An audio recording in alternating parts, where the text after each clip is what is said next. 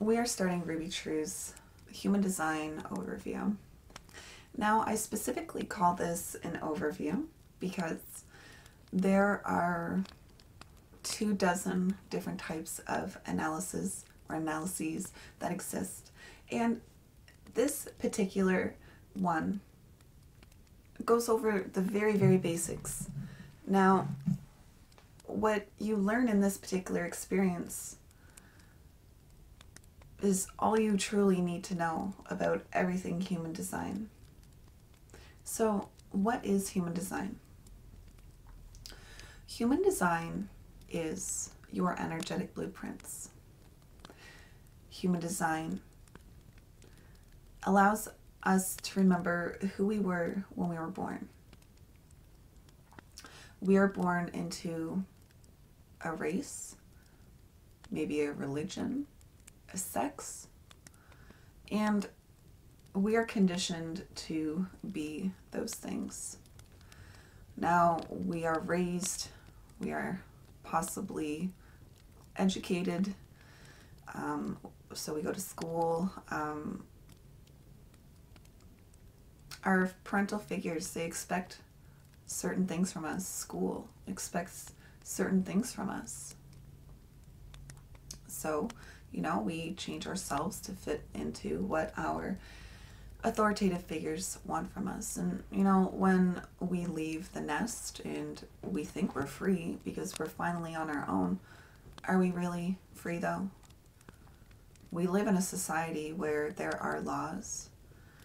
We work in a place where there are terms of service, so we do have to manipulate ourselves to change a little for those things. So that's what we're talking about, is that human design reminds us of who we were before all of that stuff happened, brings us back to who we are.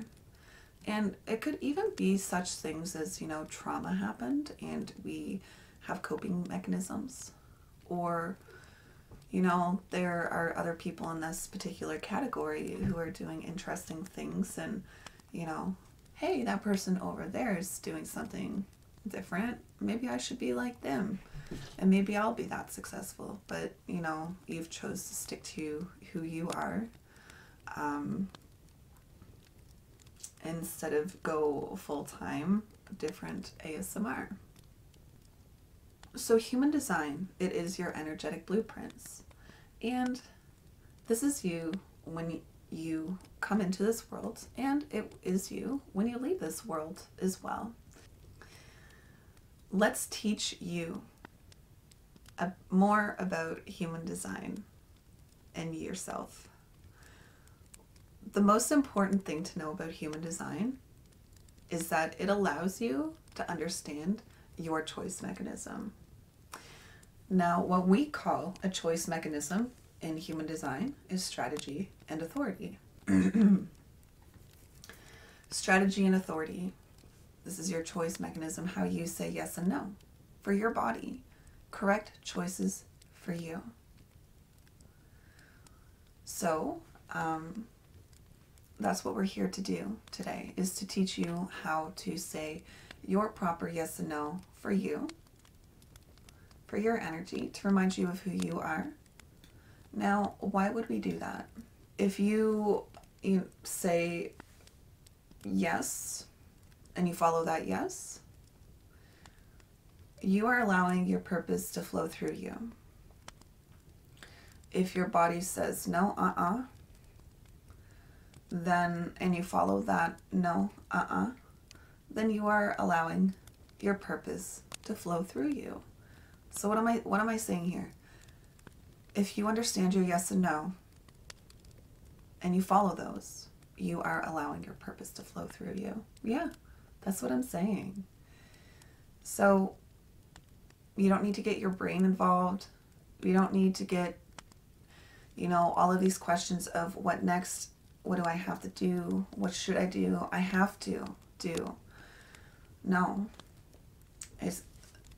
What I'm saying here is that if you follow your strategy and authority, and I will be teaching you how to say your yes and no, then if you follow that yes and no when it pops up, then you are allowing your purpose to flow through you.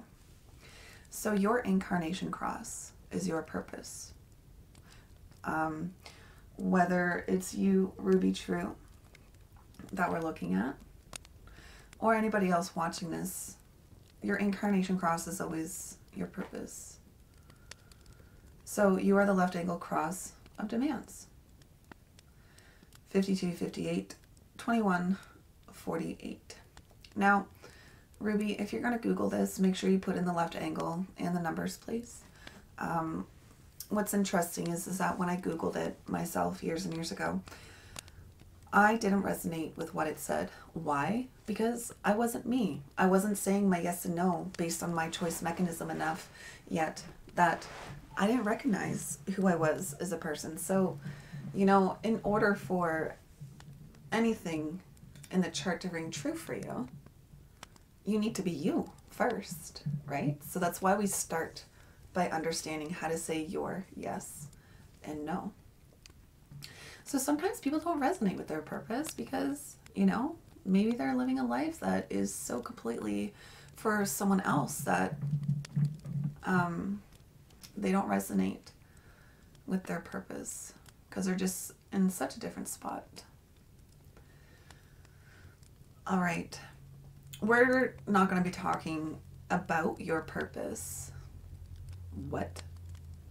Your purpose is sitting right here in front of you and I'm not going to talk about it? Nope. That's a different reading. But I just wanted to let you know that that exists, and why would we even bother with this experience? Because if you live authentically you for who you are going to allow your purpose to naturally flow through you with each decision that you make. And I think that's so beautiful. Personally, although I feel I'm beautiful, I never found a place of true love for myself. And it seems like the more and more I said my yes and no based on who I was as a person. Interestingly enough, I was 70 pounds heavier than I am today. And I found love for myself at my heaviest weight. Whereas, I mean, I've been 10 pounds less than what I am today. And I thought it would feel different. I thought I would love myself. I thought everything would be different. So I found that the best way for me for self-love was just by saying my yes and no.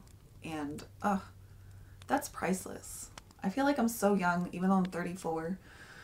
I feel like I'm so young and so blessed and so lucky to have a true sense of love for thyself. Really. Because, yeah, it's okay to appreciate what's on the outside, but I never truly appreciated what was on the inside. Now,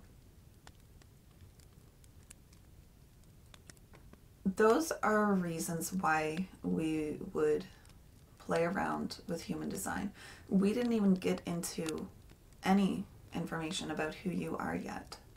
So we're going to switch gears. We're going to go into the most important information. And then when we switch out of this, I'll tell you that we're going into some brain candy kind of information. So the most important piece of information that you need to know, as I said before, is your strategy and authority.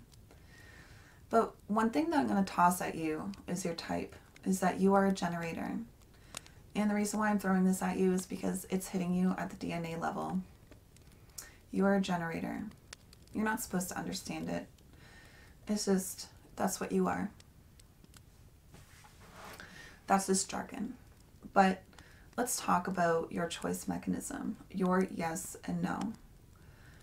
You have your strategy and authority. This is your yes and no, like I've said. Strategy and authority, that's what I'm going to be calling it from now on. Your strategy and authority, instead of your choice mechanism or your yes and no. So your strategy and authority. Your authority is your sacral. And it happens to be that because you are a generator, you are here to respond, and that response comes from the sacral. I know that was a bunch of jargon, but that's okay. You don't need to follow it because I'm going to explain what I just said. You, my love, RubyTrue, you've been gifted with these guttural sounds that cavemans have, or, you know, babies have. Those primal guttural sounds. Uh-huh. Uh-uh. Or or so yeah, you've been gifted these sounds, these guttural sounds. You know how when babies like something, they're like, ooh, or when babies don't like something, they kind of like, eh. That's what we're talking about, those kind of sounds, those primal guttural sounds that are usually conditioned away from us, because when we say yeah or uh-huh, our authoritative figures slap that out of us and say your yes, say your no. Saying uh-huh and uh-uh, that's not appropriate in society. No. So a lot of generators are deconditioned away from the gift that they've been given. And listen to this, 70% of the world are generators. I'm a generator just like you.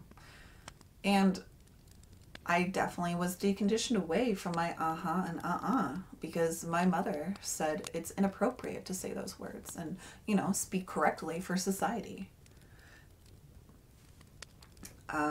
So a lot of people do lose touch with their uh-huh and uh-uh. Now, one would say gut feeling, yeah, but it's really like uh-huh and uh-uh. So let's maneuver over what an uh-huh and uh-uh means. What is the response? Now, okay.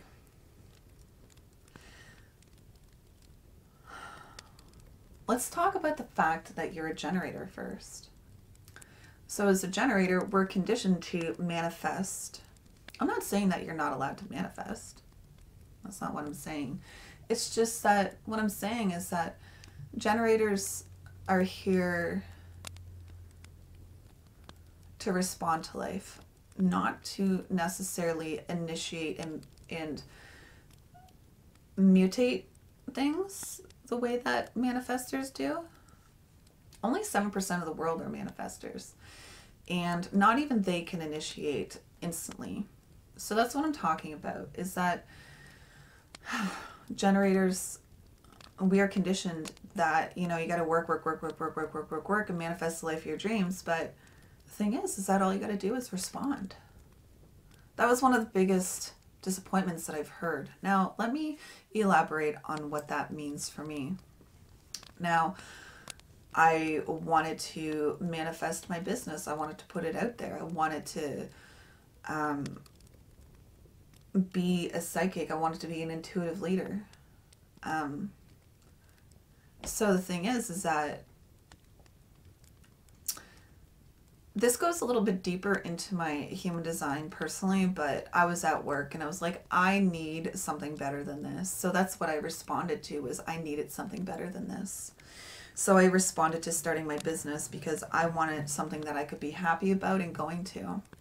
And then everything that I responded to from there on, it was like I responded to trying Reiki on people. I responded to trying theta healing on people. And then I responded to, dang, I don't like doing energy healing on other people. That's just for me. So I responded to trying different other things, but I started doing psychic readings for others, and I responded to really enjoying that. You're here to respond. You have this uh-huh and uh-uh choice mechanism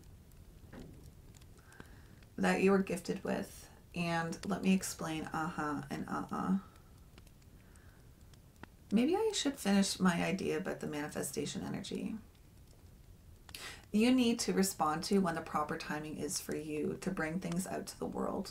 That's all I'm saying. And it'll make more sense once I tell you how to respond. Uh-huh and uh-uh. Now, let's talk about a response. Uh-huh and uh-uh. A response is not thinking about something, saying, hi, myself. should I go to that class? That's not what it's talking about. No. No. Usually the word should is a good indicator that your brain's involved. So, it's not an internal question that you've asked yourself. No, it's like an environmental cue. So let's talk about that.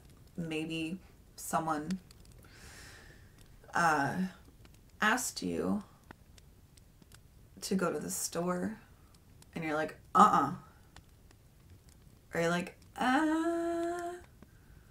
well, I suggest you not going to the store because that's what your body said. It's not right for you at this particular moment. Maybe if before the person actually leaves the house and asks you again, are you sure you want to go to, I don't want to go to the store. Are you sure you don't want to come with me? And you're like, oh yeah, I want to go. So like, just because in that particular moment, the question that was asked wasn't proper for you, maybe 5 minutes later it will be, you know? When we're talking about a response, it's an environmental cue. So maybe I forget if you have a dog or a cat. I'm sorry. So let's just talk about a cat. Maybe your cat used the cat litter because they're an indoor cat, and you know, you don't want to be eating cat poop particles in the air all day, so you instantly respond to going and cleaning the cat litter and fixing that situation. You know, it's an environmental cue. It doesn't, just because I'm a person who doesn't leave the house often, but when I do, of course, I encounter a lot of people. But just because you might live just with fur babies or one or two other people doesn't mean that you don't have things to respond to. I live with my fiance and my 2 cats, and I surely have a lot of things to respond to. Like the fact that my cats moved, and I want to respond to fixing the fact that you can see the chair in the background. So I'm responding to fixing this because things have changed in the moment, right?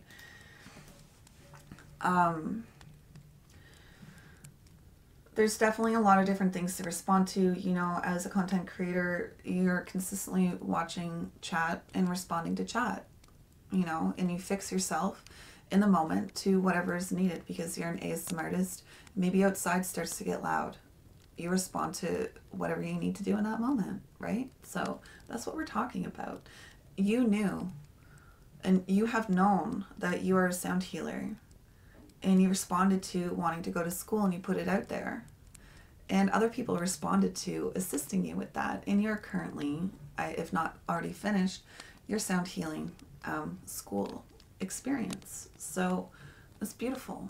It's really, really beautiful. And it actually ties into the deeper experiences within your chart. We might run over it if we have enough time to later. So you are here to respond to external things, but that's not necessarily all the things that are here to be responded to, because, okay, you're sleeping in your bed and your eyes pop open. Why? Are you finished being in bed because you're done, you're well rested? Did you open up your eyes because your cats are just meowing their heads off? Are your eyes popped open because you have this internal cue of, I gotta go pee? Maybe when your eyes pop open, your brain starts running 20 hours or 20 miles a minute. And that's why you possibly respond to doing your next thing, you know? Maybe you respond to your bladder being full, so you respond to lifting the covers off of you. So you respond to sitting up. Do you respond to touching your phone first, or do you respond to going directly to your bathroom? Well, you know, it's getting to be fall, and you know, I haven't turned on my heat yet, so my room's actually quite chilly. So after I took off the blankets from my bed, I respond to it being a little bit chilly in my room, so I put on my house robe or house coat, whatever a person calls it. It's different everywhere. So you put on your house robe, your house coat so that you're a little bit warmer, so that when you go down and use a washroom, it's a little bit warmer for you. So yeah, those were some responses. Why did you wake up? Did you respond to using your phone or not? You responded no, because you're going to be dealing with content creation the rest of the day, so you might as well just have a few moments to yourself before the content creation starts. So you decide or respond to leaving your phone there, having a few moments to yourself, and getting at it later. You respond to putting on your robe because it was a little chilly. You respond to getting out of bed because, you know, your bladder was full. So there's many different things to respond to. Now what's interesting is that I told you earlier is that you're not a manifester. And what I'm talking about there is that you're not necessarily here to initiate things spontaneously. You know, you thought about it and you want it now. That's not necessarily what your energy is here to do. You're here to respond. So yeah, maybe it is shiny. Maybe it is frilly. Maybe you do respond to it. What I do is I write it down on a list. And when I have some time, when I have some energy, I go through my list and I go down, no. And then I keep on going down my list until I find something like, yeah, I want to work on that. So I responded earlier to wanting to do something, and I wrote it on the list, and then I eventually had the proper timing and my energy for that thing to finally be externalized, or I responded to finally initiating it, right? So here's an example. I do eventually want to do a deck of cards for myself regarding my gemstones that I have here.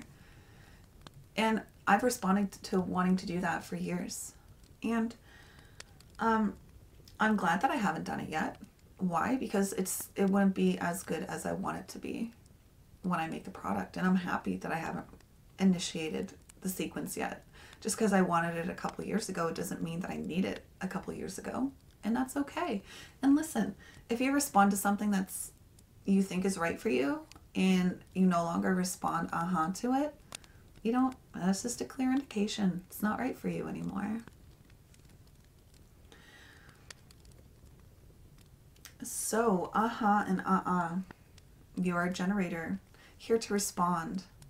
So like I said, don't feel so much pressure to be that manifester. Respond to the things in life. See what you say and to. See what's correct for you.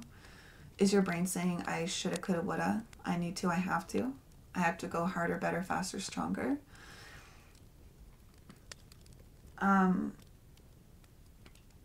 So what are you responding to in life? I suggest that those are the things that you bring out to the world, and be the martyr of. I'm getting into like jargon here when I said martyr. Now, although you do have this response in the moment, it doesn't necessarily mean that you have this instantaneous access to being spontaneous or risky. Just because you respond to the now, it doesn't mean that it should be instantaneous. Now, I want to talk about one more thing that's kind of within this same understanding of your and It's raining out enough that I can hear it. That's awesome. As a generator that is here to respond through your sacral, what I think is beautiful is that a not self theme is frustration. What does that even mean? So you are here to respond. Let's just say your body said and you decided not to do it because you were scared or fearful of some reason, and you're doing the opposite of what your body said. That's what a not self is, not self-expression. So, you know, if your body said don't do it, and you decided to do it anyway, that's a not self-expression. If your body said, I don't know, and you don't let yourself the room to decide and get clarity on what that response actually is, and you do whatever, that's a not self. So why am I talking about the not self? It's because the not self theme of frustration is a key indicator in your life where things need to change. So I'm going to ask you, Ruby, where are you frustrated in life? What aren't you doing for yourself? What has to change in order for that frustration to possibly subside? Now, I'm not telling you that you need to hop into something or quit something, but maybe the commitments that you're already in, what has to change in order for that frustration to be gone? Now, in the energy realm, the intuitive realm, you know, we hear the things, namaste, love, light, and peace, right?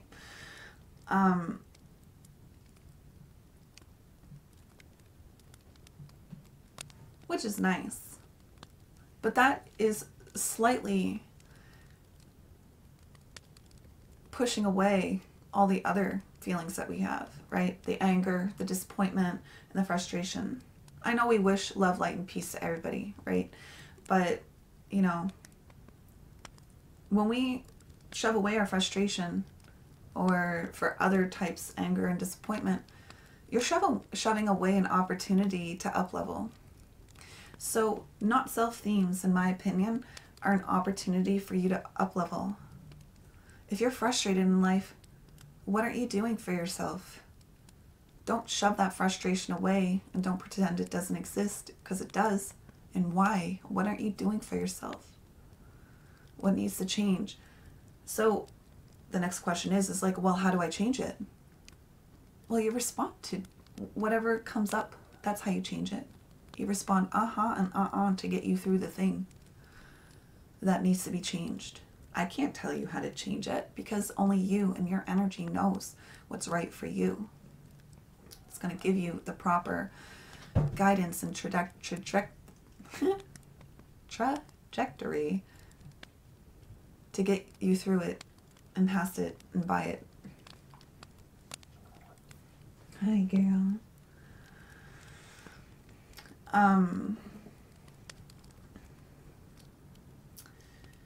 So as a generator, you're given many gifts. You're here to respond, and You're given those guttural gifts of cavemen babies.